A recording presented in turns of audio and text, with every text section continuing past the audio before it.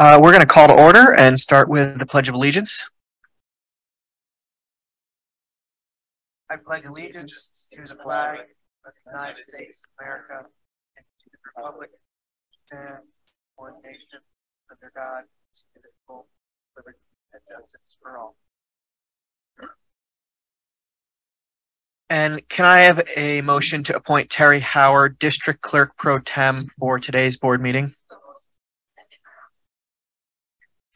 All in favor? Aye. Any opposed?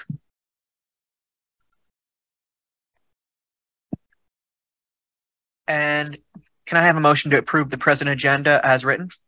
Motion. Before I call for votes, we do have an executive session with an expert scheduled for 7 p.m. If it seems like the agenda runs long, what we will do is pause wherever we are, and then we'll amend to go into executive session early, and then we'll finish the meeting if needed.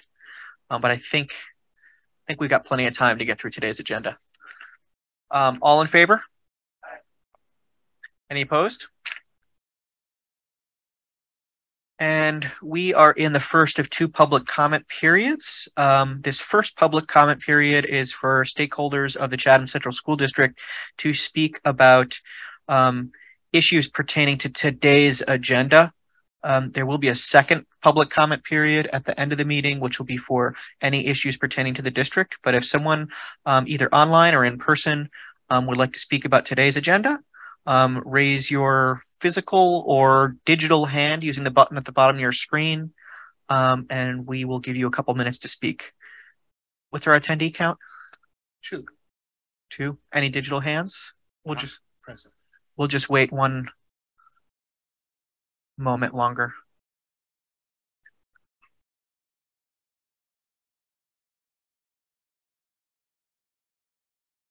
No hands? Okay. We're going to move into board member comment. Do any board members have anything to table in terms of what's going on right now? Beth? Wait, can you pass Beth the microphone?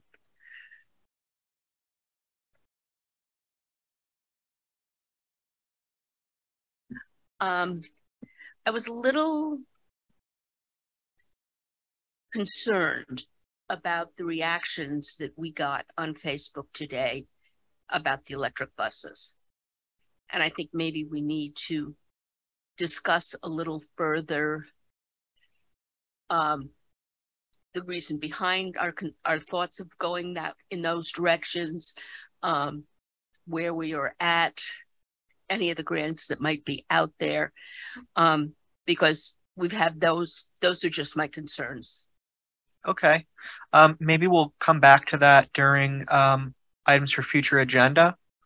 And we could spend a minute or two deciding what might be required at that time. Do we have that item on today's agenda, or is it? It's not here, is it? Oh yeah, we do, after consensus agenda. So we'll circle back on that. Sounds good. Anyone else?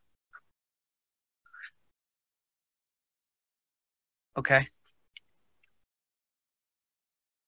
Well, with that, not a 20-minute wait, Mike. We're going to start with the technology update from Mike Olson.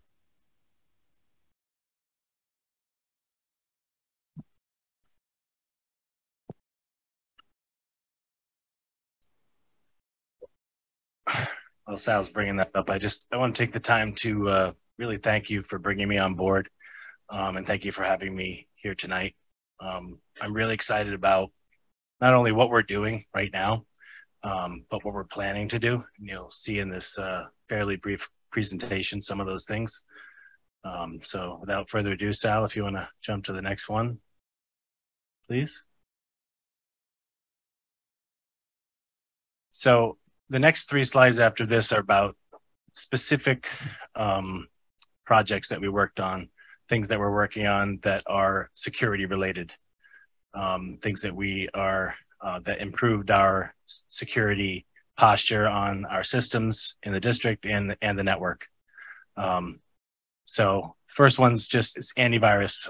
When I came on board in June, we were using antivirus on the computers here. And by computers, I don't mean Chromebooks, because Chromebooks, they're handled differently. But Windows computers, and we had about 250 computers that were using what comes with Windows, and that's not very good. It's okay, but it wasn't great. So we made some changes there. I'm going to talk about that. We just installed a new wireless system, which is much better than the one that was in place. Also, there are some security aspects to that I'll talk about. And the third piece is last March, almost to the day or to the month, Questar did a cybersecurity assessment for us. And when I came on board, I was presented with that, started to digest that information and work on some of the more important items there. So Sal, if you want to go to the next one, we'll talk about antivirus. So we purchased a product called CrowdStrike, which is it's a next generation antivirus. It's cloud-based.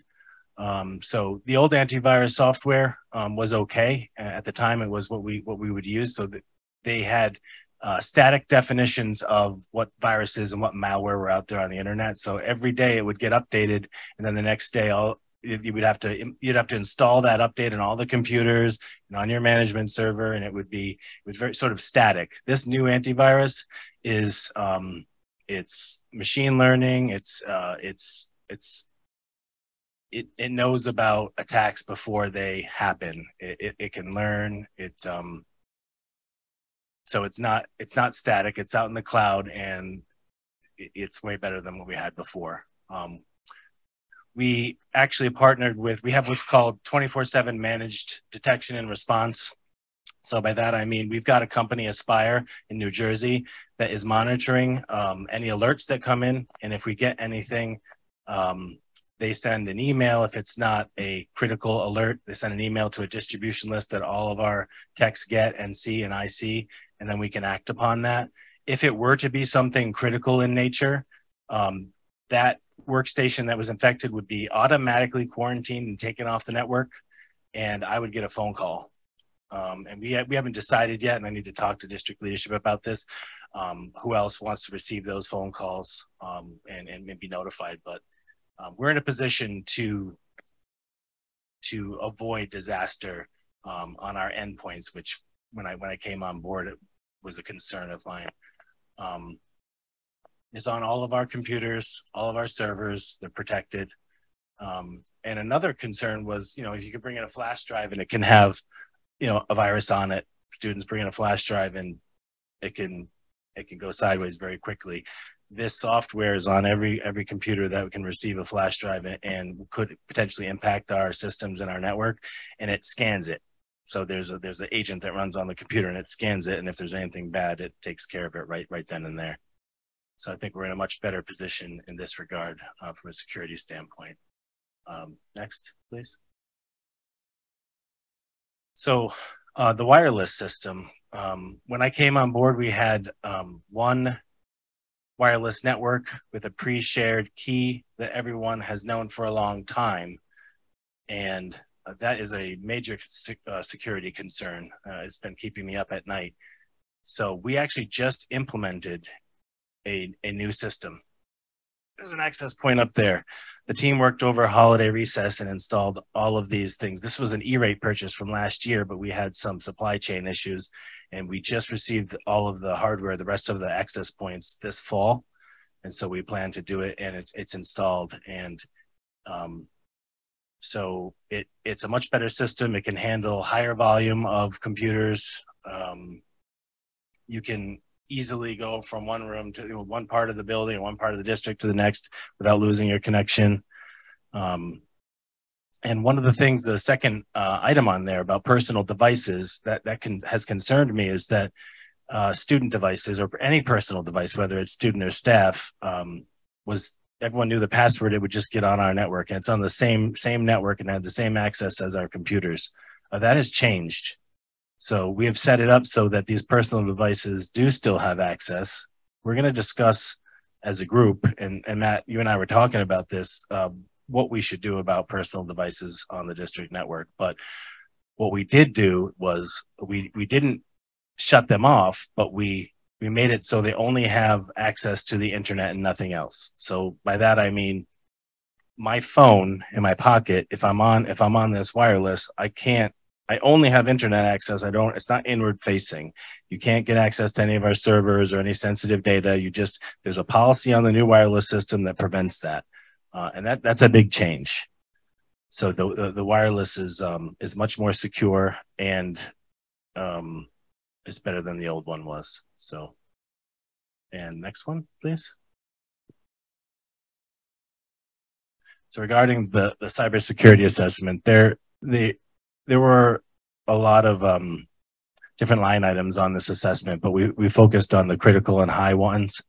So we have fixed most of the critical and high vulnerabilities, probably 95% of them, maybe even 100% at this point. But things like patching software, installing updates for hardware, things like that, we've done that. One of the first things I did when I came on board, the help desk folks, Harris Wall and Trish, and even Aaron Perry from Questar, our techs, they were logging onto their computers with an account that had high level administrative access to systems on our network, so that if their workstations were compromised, it could go sideways and a hacker or a bad actor could take control of our systems and our networks very easily. Almost the first week I was here, we changed that. So we created a separate account. They don't log into the computer with it. When they need to do administrative work on any systems or the network or anything like that, and in Google, they use that separate account. So if no one should be logging onto a computer with local administrative access, because that is the first step in being compromised and having a real bad situation. So that really improved our security posture. We got rid of Windows 7 machines almost without exception, onto Windows 10. And that last one is network segmentation. That hasn't happened yet, but we will do that. So by that, I mean, we've got computers and printers and phones and security cameras, and I'm missing one of them, HVAC systems, you name it, all kinds of different systems with different functions, right? They shouldn't be on the same network for several reasons. One reason is that it bogs down the network unnecessarily. So if you can segment that and make it more efficient, it also really reduces risk.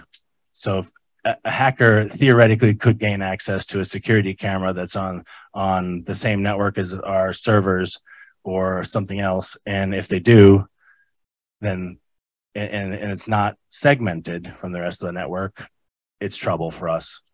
But we are going to segment that. That's high on the list of things we're going to do. Next. So these are just some general updates. Some of my humor, that's from the IT crowd. It's a British show. Anyway, so one of the things we did with the help desk team is last year we had Patrick, and he left us. I can't remember the details of how that went down, to be honest with you, Lisa. I'm looking in your direction because you know, but we brought on Aaron Perry an extra 2 days a month. So he's here 3 days a week. He was here Monday, Wednesday, and every other Friday. Now he's here Monday, Wednesday, Friday, and that has helped tremendously. Aaron's been here a long time, and he does great work. The number there, we've had 1,327 help desk tickets come in this year. There were 1,457 last year, same time frame. So team's been pretty busy. The next line item there is Chromebooks. We had a fleet of Chromebooks that weren't going to work, and I found out about it in July. And we managed to secure 450 new Chromebooks and deploy them by the start of school. That was a great task. But to the point about the service tickets, one of the biggest things we deal with, and what I'd like to discuss at a future date, is a policy regarding repairs. we've got lost chargers, we've got broken screens, things like that, and we're having a hard time keeping up. We're trying, because the bottom line is we need the students to be able to do what they need to do, and we certainly, are doing our best. But I'd like to talk about the potential of a policy in that regard. So more to come on that. We did install 5 new large displays like the one here in classrooms, which was nice. And we also put in, as part of the wireless project, which was the E-rate project from last year, in each building there's now a network sensor, which is a tool we can use to gain insight into what's going on and for troubleshooting, or just in general to just look at some trends and make sure everything's working okay. It can alert us to potential issues before they even happen. So that's a good thing too. And then the next slide is about the roadmap for the future. Tomorrow we're going to be implementing SysCloud, which is Google comes with what's called Google Vault. It's very basic. It does back up some of your data. The retention period is 30 days for things that are, for example, if someone leaves the district and they request their data on the 31st day, we can't get it for them using Google's built-in tools. SysCloud has unlimited backups, retention. Furthermore, it actually has a tool that will analyze the data that you're backing up and check for potential of ransomware. It'll check for compliance, IEP compliance, FERPA compliance, things like that. It's a Cadillac of a product. It's tremendous. And the next one is ClassLink, which we are looking to move to. That is that's for students to have a single source for all the digital tools that they use, websites, apps, things like that. Google, everything in one place with one password. One of the greatest parts about that is it'll have a single source. So it'll be either school tool, or in our case for staff, we can be, WinCap. And when someone leaves the district, a student graduates, it's going to automatically get rid of that account. Right now we're doing it manually, and it's not the best way to do it. Same with staff. That's a big one. Staff leaves. If there's not, if we're not notified, somehow it gets dropped. It doesn't happen, but this will happen automatically. So if a staff member leaves in a WinCap, that is reflected, they just won't have access anymore. That's a big one. And over the summer, we're going to consolidate our servers. We have a lot of servers, and it's using a lot more energy and costing us money that we can save and will save by consolidating some of those services and virtualizing them so that there's less hardware to be used, and it'll also be more efficient for how we do things here. Cameras is on the list because there are certain areas, especially in the middle school, I've noticed that there's some hallways that could use cameras, and there are no cameras, as far as I know, on the outside of the buildings, which I'd like to see. For wireless, future plan, BYOD and guest networks, something we need to discuss as a group and come up with a plan, but we can do it very safely and securely with the new system that we put in place. So we want to be very thoughtful about how we do that. Another thing that keeps me up at night is sharing of sensitive data. Right now, I'm not sure. Everyone does it a different way. I think we try to do it in a secure way, but there's a service called Secure FTP, which you can, it's encrypted. You have to have a login. You can share it that way, and it's very, very safe. I'm going to look to implement something either through Questar or elsewhere to do that sooner rather than later, hopefully. We need to upgrade the door release systems at the MED and the high school. The middle school, correct me if I'm wrong, is there anyone here from the middle school? Brett, yes.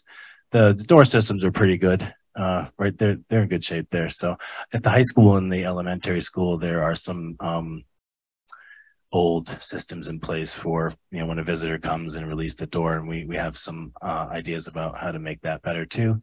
And the last thing here is VPN remote access, meaning a perfect example of this is winter's here, and in order to work on the HVAC system, either we have to have someone sit at a computer and share their screen and be on a Zoom like we are right now, which is not a great idea and not really feasible in every, especially if it's a weekend or something. or someone has to come on site, we can make it so that they can connect remotely using a virtual private network tunnel that is safe and secure. And that's that. Sure, I rambled a little. Thank you for hanging in there. Any questions? I know that was a lot of information.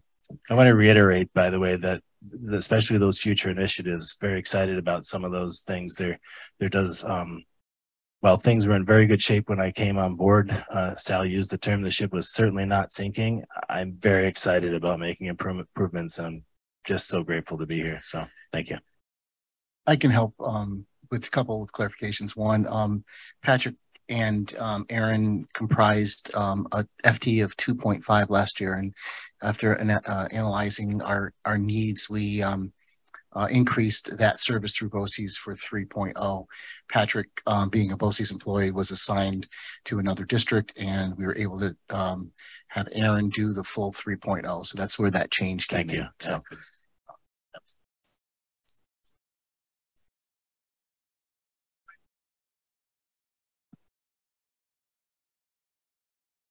Got the Chromebooks for our school system. I thought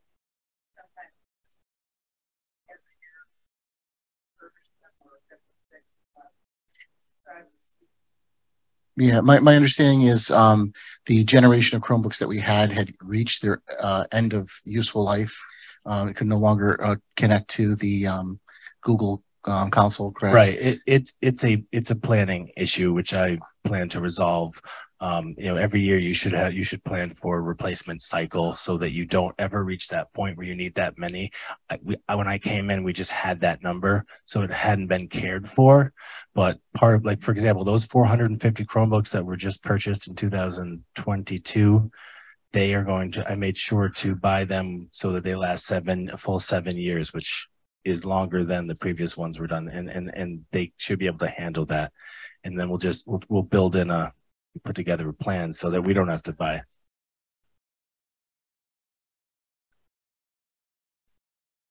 Well, yes. And so last year we tried one way of dealing with the Chromebooks and letting the students take them. And that, I don't think that worked out well. So I think it will be better. I think this year what we're going to do is have them be returned, go through them. We have student interns every summer. And then, because it was a bit of a mess in the beginning of the school year, and I'm sure the principals anyone who's here would understand that. But I think there's a couple other extenuating factors that and I'm just putting kind of some pieces together. One is during the pandemic, we scrambled to get devices out to students however and whichever way we could. We had a larger than expected incidental accident occurrence. They were in people's homes for quite a length of time. And so I do know that we experienced a higher than normal breakage rate. Mike also alluded to the fact that, it's been a quandary for a decade now. You're mandating the use of technologies within the school. And at some point, the district is providing a device, and we're making it so that it's required to participate in a class or with whichever activity. Some schools have dabbled with holding students more accountable for breakage, but at the end of the day, it's a tough nut to crack, because if the student needs it to complete their academic activities, they can't be held hostage that you're waiting for them to reimburse the district for a keyboard or a screen. And so what a lot of districts unfortunately have migrated to is just kind of rolling in all those costs into kind of a total cost of ownership model.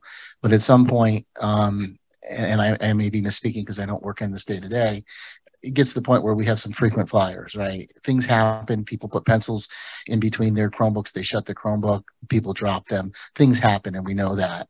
But we do probably and likely have frequent flyers. When you're on your third Chromebook, that becomes the inability for somebody to potentially take care of something that doesn't belong to them. So there's always room for improvement. I think also a little bit to do with our transition from our previous, senior network network systems technician to Mike, we had a gap of time. So, Mike's coming in. I know he felt when he first got here, it was a little bit like a fire hose. There was a lot of things for him to learn and try to get his head around.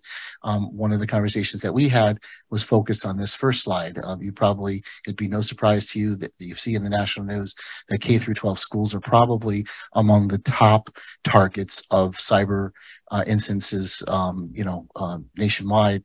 And, that's coming out of the FBI and Homeland Security. And we had some vulnerabilities that needed to be addressed. We learned from the misfortune of other districts. And, at first, when you see 24/7 or remote monitoring, you say, for us, that's crazy. Well, if I were to go in more detail, and not tonight, with some of the cyber attacks that have happened in local districts, which have crippled them or caused them hundreds of thousands of dollars in data recovery and security incidents, they potentially can happen overnight, and they sometimes aren't discovered till the next morning or well into the next day. And so in any cyber, and Matt could probably speak more eloquently to this than me, the sooner you isolate or quarantine the infected computer and you deal with the situation, the better chance you have at minimizing the impact. So just a couple, kind of anecdotal things. I just want to add to the notes about the fleet. So the fleet of machines, right? We've got like 1,000 Chromebooks out there or whatever. There probably was some fleet management issues preceding COVID that could have been more mature. But remember that these devices moved from being an educational aid to becoming required critical learning tools overnight during COVID. And at the same time, that was true for every other company on the planet. And there were simply not enough laptops to go around the world. And not only did maybe we buy some laptops that were not great, but I can tell you, I had 5 kids with Chromebooks. Some of them were literally taped together because there was no parts to replace them. We had a number of Chromebooks. I don't know what the count was. A big percentage of the fleet. You wouldn't wish anyone to use these things, but they had to because we literally couldn't order replacements. So we probably had a year and a half or 2 years of catch-up acquisitions that were in this batch, right? Does that sound right? Yeah, that does. I have a very general question because I don't understand cybersecurity and all this stuff. So I'll try to ask it as general as possible, and maybe you can help me sort of zero in on a better question. But in terms of like ransomware, which we've all heard about, Sally, you touched about it. These newer upgrades that you've touched upon, like, does that protect us in a way that like we're sort of good, we're good, we think we're good? Like, what level of protection are we talking about? They're best practices, and I will say that the endpoint protection was a great start. That's and segmenting the network. I talked about segmenting. It's just taking an HVAC system shouldn't be on the same network as a server that has critical data. It won't be. So if that HVAC system, which they're not always the best devices for getting updated, or they're just not capable of maybe being protected like we'd want them to be, but they're critical to the function of the district. They're separate. If it gets attacked, it can't go anywhere. It can't infect anything else.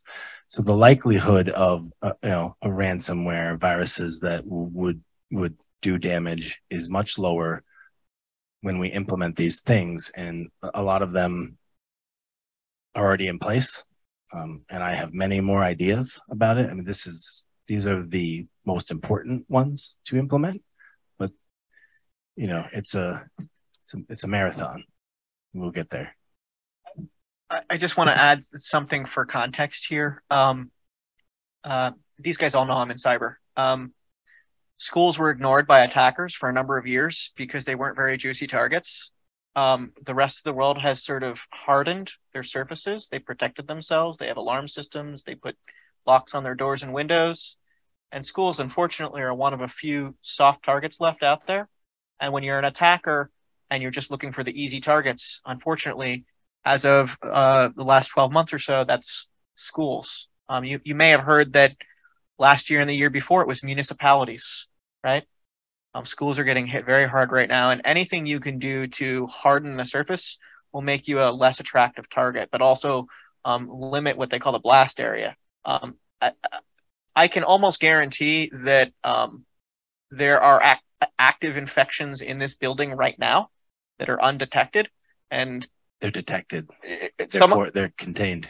You're right. I just checked. They're low, but they're adware. They're things that aren't terrible, but they exist. So you're right. Yeah, they're here, and so finding them is required, but you're never going to find all of them, and that's where that monitoring becomes necessary. And whether it's 8x5 or 24x7, the important thing is that there's humans in charge of that are experts. We're never going to hire those experts that are in charge of analyzing that, because it takes weeks for an attacker to break in, figure out how they're going to extract value out of a network. You can catch them during that period. You can catch them during that period. You don't have to wait until a bomb goes off. And antivirus isn't good enough. You need a team someplace. I can't speak about this vendor, but that is the best practice. And every organization of this size needs to be doing that if they're going to have functioning IT. I can give you one example of this that I think will help. All of our servers have Barracuda backup agent software that runs, that backs up, that pauses activity on the server basically, and just takes all that data and puts it somewhere else and moves it to another area and then backs it up to the cloud. CrowdStrike detected that and blocked it and said, I don't like what's happening here. And so what we had to, and I was notified, and that morning we went through that, verified that it was what we wanted it to be, that it was safe, and whitelisted it. But if it was a nefarious attack, it wouldn't have happened because it stopped it. So just sort of the forward question from there would be, moving forward, 2 years from now, 5 years from now, is because you had mentioned this is machine learning, right? Is this something that's just going to automatically get better, or we have to No, it is automatic. It's CrowdStrike's software in the cloud. It just happens automatically, to answer your question. It's not anything we need to do. Back in the day, you had to go out and get an update and install it. It just happens automatically. And it's all in the cloud. And while Fred is queuing up the microphone, the other aspect of all cybersecurity is the human element that Matt mentioned.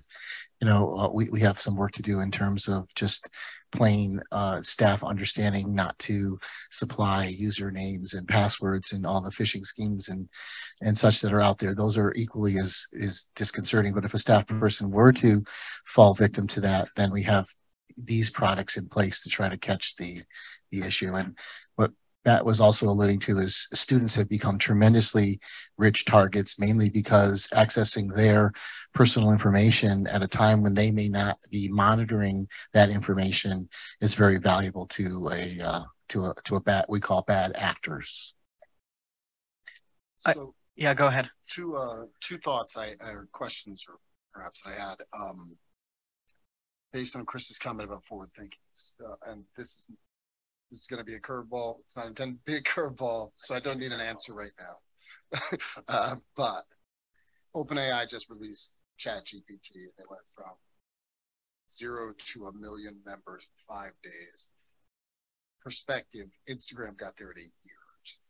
So this is artificial intelligence. It's constantly learning. It's machine learning. What is there to do about that? Because I know there's these apps out there that just don't work. And so that's a consideration I think that the board has to sort of take an advanced progressive approach to, whatever that might be.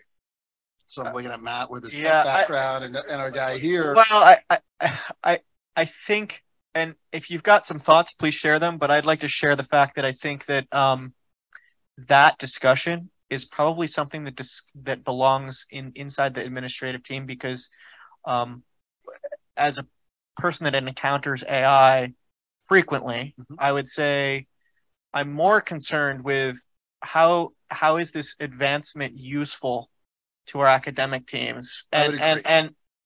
and it's not necessarily a problem for the IT department to consider. So one of the things that just happened with that, and I agree, I come at this from an academic standpoint, and I'm like, okay, how do we incorporate this? How do we combat cheating on it? But that's even the least of it. How do we use it?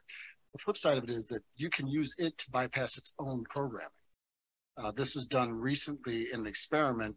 And so if our security stone walls or firewalls are working, how do you develop a system that responds rapidly to a system that's responding rapidly to the growth? And we may not know that. I do think that it's part of the educational process that I want to see you get, which brings me to the second question. What kind of professional development style are we offering our IT staff in-house and through Questar or the NERIC network so that we are as point of the spear as possible? Well, NERIC's done an amazing job of offering cybersecurity training, and we had a team just prior to the pandemic or just after the pandemic. Dr. Rude, Mike Chuddy, Giles, myself, Harris, we participated in one of their first cybersecurity roundtables, and we began the process of developing a cybersecurity critical response plan. And I know Mike is working on either going the 20th or the 27th with a team. Right. I actually had that on my slides and took it off last minute. Sorry. I didn't decide. No, I don't. It's not up there. Oh. We are going to be picking that back up and developing a cyber incident response plan with a RACI chart. People who are responsible and accountable, and I can't remember the other ones off the top of my head. But anyway, it's something we need to put in place. So I think what Matt was alluding to is this environment, this landscape is changing so quickly that a small IT shop like Chatham or even a region doesn't have the resources to keep up with it. So we rely very heavily on our Questar colleagues and importantly NERIC, because they have a broader reach, to help us mitigate all of these different aspects, and very thankful. We're also an aspect of that.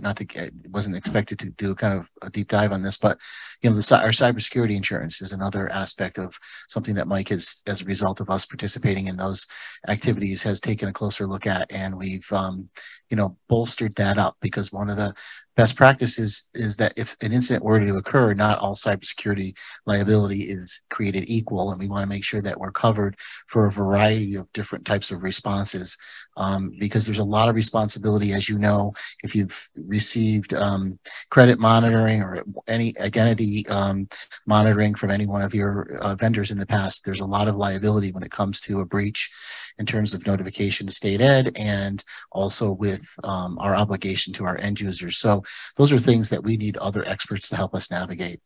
I'm absolutely agree with you and understand that. I think though, like Mike, you hit the curveball, because what I didn't know that it was what I was looking for. What I wanted to hear about, what I wanted us to be thinking about, is similar to if we had a violent crisis or an incident, and it sounds like you're talking about a cyber response team, like we would talk about a response team for, and that to me sounds like the right type of thinking. I don't know what it looks like. I'll show you. We'll show you sometime. Sounds good. We also, NERIC does have a newly created information security team with one of the smartest people I know in information security at NERIC. I used to work there, of course. So I'm a little bit biased. Next to Matt, of course. I don't know Matt well, so I said I know. But really, we have a lot of resources and are working on a plan for sure.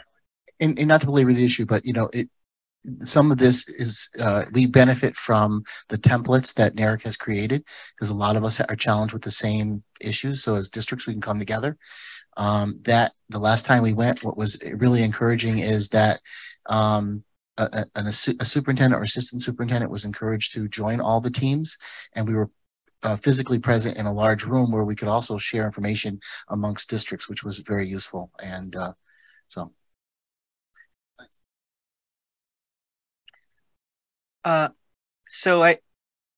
This was a very technical presentation, so I'm not going to add any more technical questions, but I'm curious, This last assessment, March 2022, do we have a 23 assessment scheduled?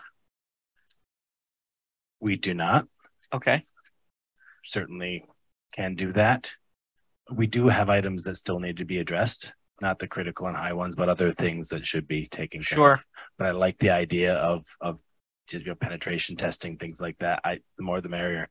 Let's see what our vulnerabilities are, so we know what they are and can fix them. So. And then the follow up. Did they do a NIST CSF assessment? Do we know what was there an actual standard that they were assessing us against? Who did the assessment? Was self-assess? No, Self- Questar. When we purchased the Zscaler, we bundled it with a complete security assessment. They have a CSO. Was that? They had some kind of service there. Yeah. And I can share that. I have that. The policy that we implemented was for an annual assessment, so it would be good to see that we have that scheduled sometime during the 23 calendar. Okay. I don't have any other. We could geek out together, but I don't have any other questions for this guy. You guys, any other tech questions? Okay. We tried to keep it tech light.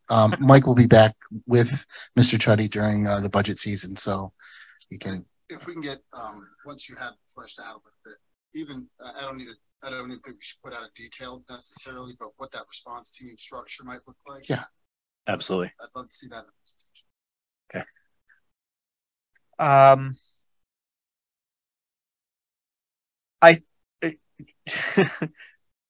If we're going to be presenting the response team, I think there are elements of that type of thing that would have to be covered under executive session. Probably. Yeah. I see it very synonymous to the security briefing I'm planning for the 24th. Something similar to that where because there are certain aspects of that plan that should not be divulged in public. So yeah. Attackers can and do use they will scan our board minutes. Of course. I think we're ready for a report from our student representative. Mike, thank you. Thanks, Mike. To start off on a not so high note, midterms are coming up. I think it's on. You just need that one. You need to be a little closer. That's all. Okay. Midterms are coming up. However, we are going to be hosting a test taking skills, tips, and tricks workshop. I think that was hosted today in the library. And then next Tuesday, we're doing a seminar on test anxiety. These are both led by our school psychologist, Ms. Susan Donovan. And I know she's very enthusiastic about them. It's something that she said she's seen a need for in school in general. And so she's excited to bring that to Chatham as we head to midterm season. So the senior class also, prior to our winter recess, adopted a senior citizen. Through donations, we were able to not only purchase gifts that she had listed on her list, but also purchase 2 Price Chopper gift cards for families in our community that were in need. At the last board meeting, we had just finished Krispy Kreme. We had just finished collecting orders. We ended up having over $700 in profit. So that was a fairly successful year for us. And then those were delivered December 19th, I believe.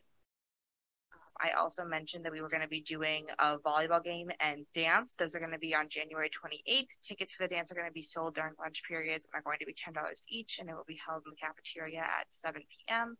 And then volleyball game tickets will be sold at the door that day. I think we have 4 games scheduled, classes versus each other, and then a championship. And then we're doing the varsity football team versus the varsity volleyball team. So that one should be interesting. Sports are in full swing. As most of you probably have realized, there is a basketball game happening in our gym currently. And I know boys are at home again on Friday. And then we also are going to be having our Panther Pride Day on February 4th. And I believe we are planning to do a Spirit Week beforehand. Very concise. Yeah. Thank you, Gracie. Does anyone have questions on current events? I didn't get any donuts. That's my comment. Unfortunately, that one is out of my control. Okay. we can move on into superintendent's update. Thank you. Gracie, I apologize. I was reading some notes. Did you mention the Pops concert the 18th as well? No. Okay, all right, good. So don't forget the Pops concert will be on January 18th here at the high school. Yes. I'm pretty sure. You know, that's a good question. Okay. I think it's in the high school. I know last year we moved it to the auditorium, correct? A couple notes, noteworthy things. In regard to the capital project, our communication and marketing efforts are well underway as a result of the board approving the design and moving forward with the referendum on December 13th. That kicked in many different activities into action. We are in the moment finishing up. We have finished up the content to the newsletter that's at the layout and designers. We're hoping to have that back for proof tomorrow and off to the printers at the end of this week. So that would be available for mailing sometime next week. We're right on target with the projection of that being mailed out somewhere around the 20th in taxpayers' hands shortly thereafter. Mike and I went to a recent meeting of the Lions Club in Chatham to review the capital project presentation and solicit feedback. There were probably close to 20 individuals. We were very thankful in the generous gift of listening to us tell about the project for about an hour and field questions and concerns from them. We are also knee deep in the production of the video. We've videotaped, or we've taped all of the video footage. We have the final script, and the post-production probably will begin tomorrow or the next day. And again, we hope to see a first draft of that early next week, with the final version being available for distribution on target for the end of next week. As a reminder, we have scheduled one more public information session. It'll take place on January 23rd here on a Monday night here at the high school. We'll begin here very similar to what we did back in November.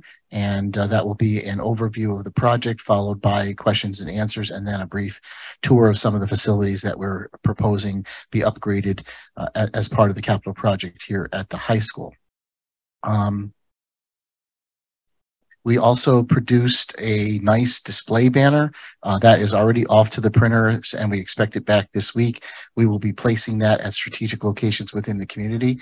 I'm hopeful to approach several businesses, and those will be available for display in our schools and in some of our area, not only businesses, but social organizations. So our facilities committee has seen a proof of that. I may have also included that in the Friday report.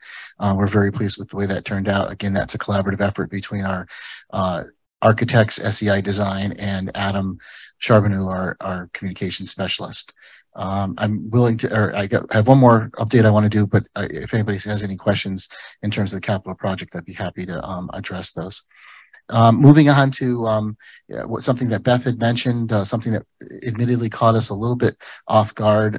We posted what we thought was a very benign post regarding our exploration of electric buses. I want to, reassure not only the board, but the community that this is just the first of a very preliminary beginning of investigation into a myriad of different aspects of and details regarding electric buses. I'm encouraged by the active interaction that has occurred on social media, but I also, there is quite a bit of work ahead of us. One of the things that has precipitated our looking into this and investigating this technology, as you know, was the fact that the governor came out at the beginning of 22, and then eventually in April made it official that all new school buses starting in the year 2027 will have to be zero emission or electric. That's something that has been made very clear. we don't know whether that's a straight out mandate or if the lever is the fact that you would not receive any reimbursement on buses that were not zero emission. But in any way, the information that we have research says that all buses for schools will have to be purchased after 2027, will have to be electric, with the goal that has been currently set that the entire school fleet across the state would be fully electrified by 2035. It is certainly an ambitious goal. And we know that there's a myriad of concerns and considerations that will have to be addressed before we move full steam ahead with this.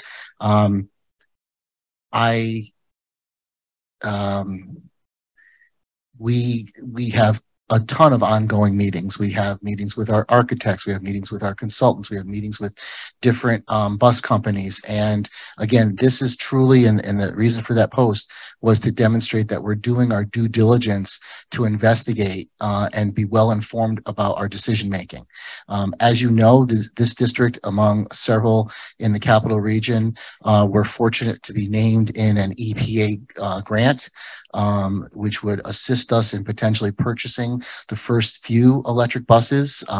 We are still investigating whether that is feasible for us or not. And at this juncture, it is just too premature to be able to give you enough information to make that determination. My suggestion is in the coming weeks and months, we'll be much better positioned to come to the board and share with you all of the information that we have discovered, and then we can make a recommendation as to how we would like to move forward. I know if you read some of the social media posts, there's quite a bit of information that is not necessarily accurate. Yes, an electric bus costs anywhere from 2 to 3 times that of a diesel, but there's also cost savings associated with switching over to electric versus diesel fuel. However, we also know that there's capacity issues with electrical, with the grid, and there's probably more unanswered questions than there are answers to the questions at the present time. So I'm more than happy to entertain some preliminary questions, but we really do need the luxury of some time to get our head around this before we can really overreact to anything. Go ahead. Just in terms of the time frame, like, do you think before end of year we might have a? We're hopeful that we're going to need to make a decision as to whether we participate in that grant sometime in April. So my hope is that end of February, that's soon. Yeah. And again, if you think about the purpose of the grant, it would be to allow us to potentially create a proof of concept. A lot of what was brought forth in the postings is accurate. The buses only go a certain range. They go less of a range in the winter when you're using the heater. We've got terrain to worry about. We have charging cycles. We've got, there are safety considerations with local fire departments, whether they're equipped to handle issues that might come up with electric vehicles in general, let alone electric buses. And so we're cognizant of everything that was brought to our attention, and we just are urging for some patience and understanding as we become better informed and can be able to better address our recommendation to the board as to whether we should move forward or not. We are not looking to replace 20 buses tomorrow, but we very well may be looking to do a proof of concept with a couple smaller buses, and we'd like to do so potentially because the funding would be there and there'd be little tax impact, potentially little tax impact to the taxpayers. Yeah, go ahead. Go ahead. So will that consideration also include any necessary improvements to the electric service? Oh, absolutely. Yeah. It's a must. Okay. Improvements. So we would like to better understand what the capacity, our current electrical service has the capacity to do. For instance, could it do 4 buses right now? What can the current capacity be? There are elements like, and we're brought up in the post, maintenance You know, what are the ramifications in terms of our facility, our personnel, training, warranty on batteries, life expectancy? There's a pretty long laundry list of things that we need to address. So I we need to move on because we do have a time schedule to meet. But I want to add here. I was originally planning to kick this into a future meeting, but I think we're going to have that future update. But just as an overall reminder to our board here, our job is to be academic and fiduciary oversight for the school. What we're seeing here are a series of carrot and stick measures from state government, federal government, and it's happening across all states. This isn't just a New York thing, and it's happening at the federal level. And we should be in position to benefit from those carrots, to lower the tax impact of any future mandates, those sticks. And to do that, we need to start researching and take advantage of grants when we can, and otherwise do the best thing we can for the taxpayers. But we'll talk about that in February, I guess. Anything else, superintendent update? Okay, we're going to move on into policy update.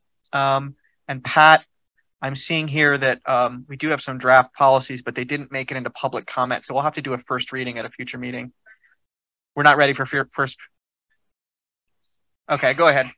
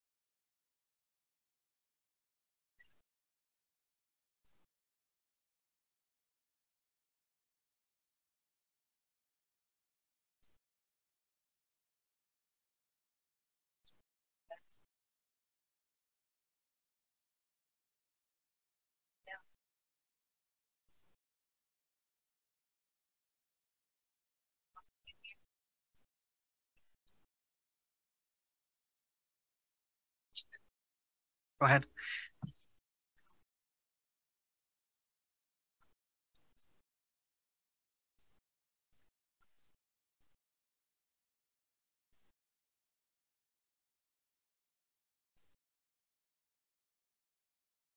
No, all that makes sense. And so it sounds like there's going to be a period of at least a few months here where you guys are actively working through a first pass, and we're probably not going to see readings until you at least make it end to end.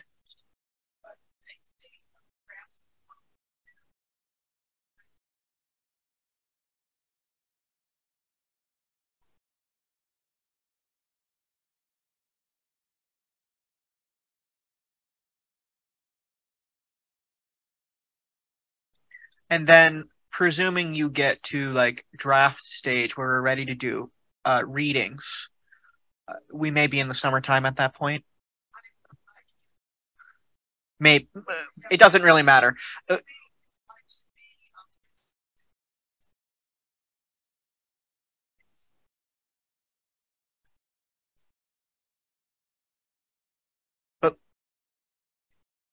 Yeah, we also need to be, of course, wary of the public's opportunity to review these policies. So as we're giving the board extra time to be able to understand and ask questions as you're going through, when we get to the point of actually adopting, we need to make sure we give the public that same opportunity. So I think that we knew this was going to be a big project and it was going to take a while. So as expected.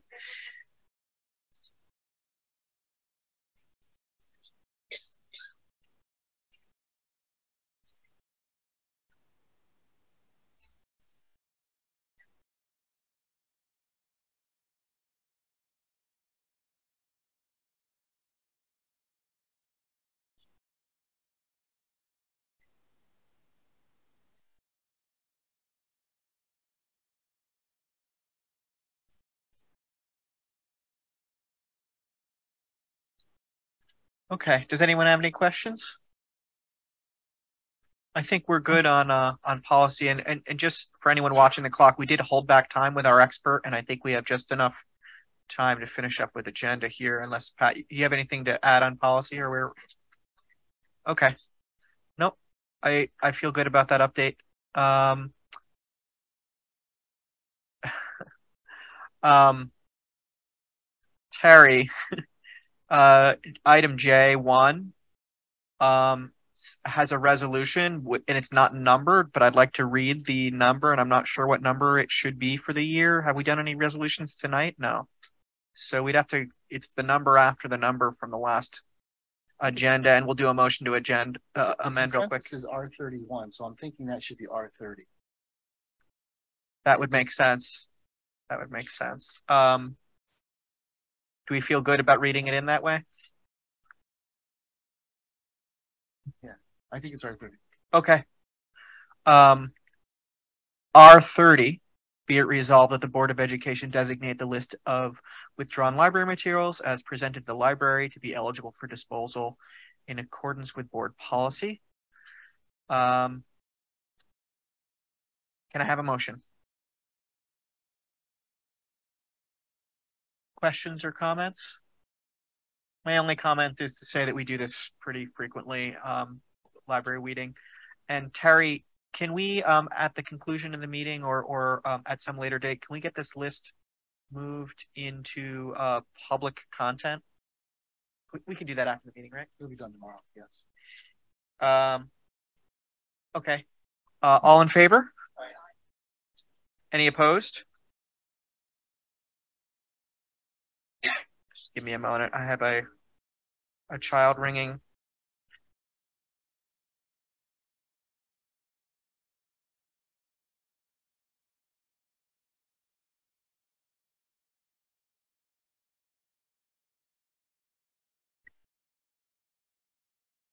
Okay. K1, R31, be it resolved that the Board of Education accept consensus agenda J through L as written. Can I have a motion? All in favor? Any opposed? And so today was a pretty simple consensus agenda. I'm sorry, I missed questions or comments. Do you guys have any questions on this list? Okay, we are into, it was J through L, huh? Yeah. No, we're in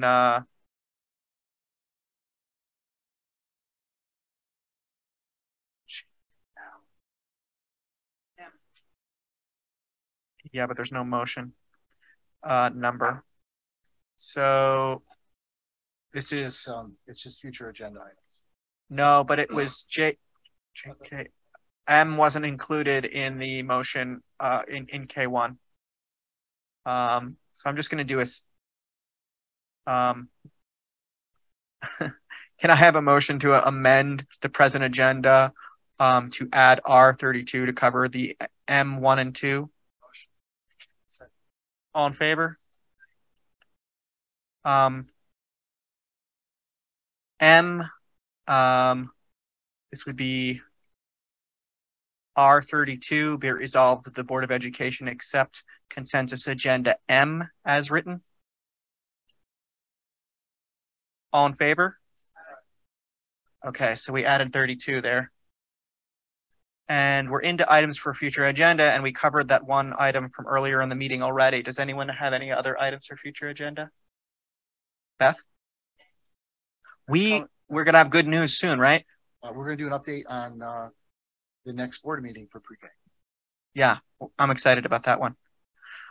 We are into second public comment. So this is a public comment period for any members of the public to speak about any issue pertaining to the school district. If anyone would like to speak, they can raise their digital hand. I don't think we have any. Well, we do have some public in the room. If anyone wants to speak on any issue. No, we don't have any public. Okay. We're now up to 4 members online. Any digital hands? But no digital. Okay. So we're gonna, with that, that's the end of our public agenda. We are gonna move into executive session to speak, to discuss proposed pending or current litigation. So be it resolved that the board enter executive session. Can I have a motion? All in favor? Thanks, guys. Motion to appoint Salvador D'Angelo as District Clerk Pro Tem for the executive session. All in favor? Thanks, Sal. And we are in